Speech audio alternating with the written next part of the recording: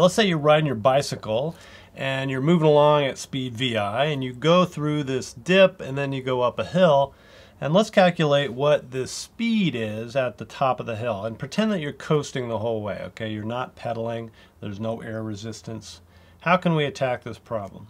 Well, let's give you some givens. First, let's say that your initial speed, VI, is 10 meters per second, reasonable speed for a bicycle.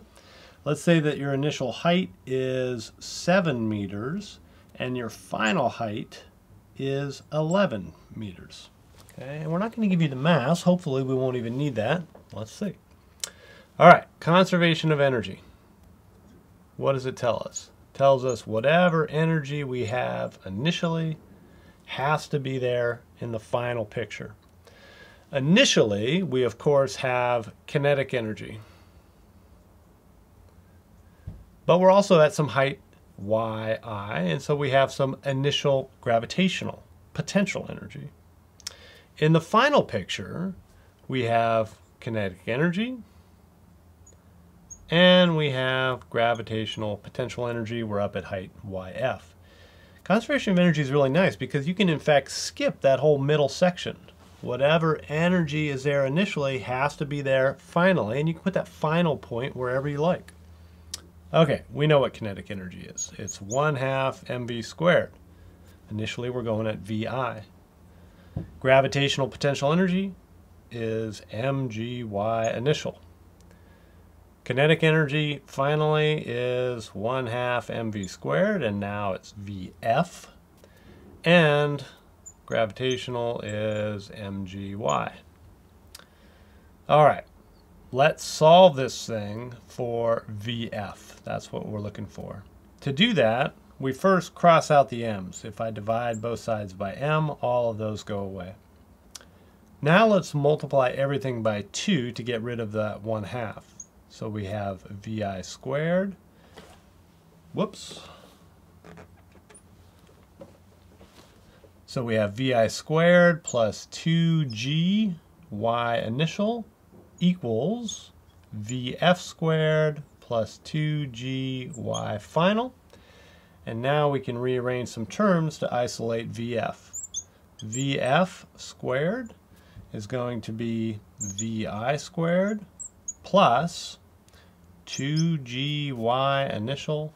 And then I need to move this one over to the other side, so that becomes minus 2gy final. And now we can simplify and take the square root. And what do we have? We have VI squared plus, I have some common factors here, so I can factor out a 2g. I have a y initial, and I have a y final. And we're going to take the square root of that whole thing, and now we have some numbers, and we can plug in and try it. Okay, so we had the square root of VI squared. VI is 10. And then we had 2g times y initial, which is 7, minus y final, which is 11. We know that g is 9.8. We can plug all these numbers in and see what we get.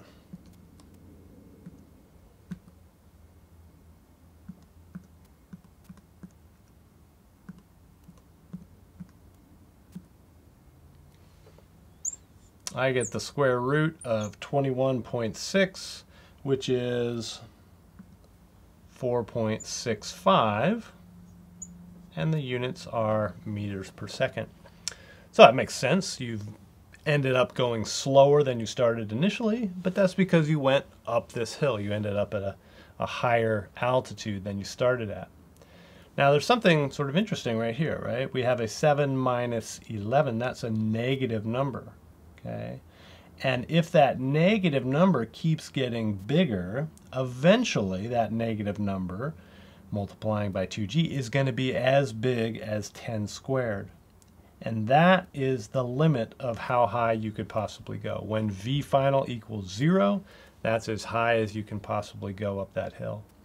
If you get the square root of a negative number here, that means that you can't go that high. So if for some reason on your homework, say, those numbers are indicating a square root of a negative number.